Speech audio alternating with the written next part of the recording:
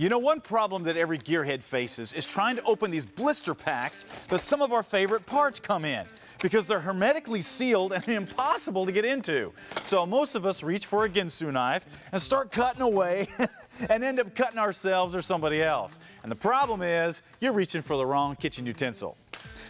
What you should be reaching for is a can opener, because a can opener will fit right on the edge and allow you to cut that edge right off of there. This will not only allow you to get the part out, but also prove to your wife that you are not completely worthless in the kitchen.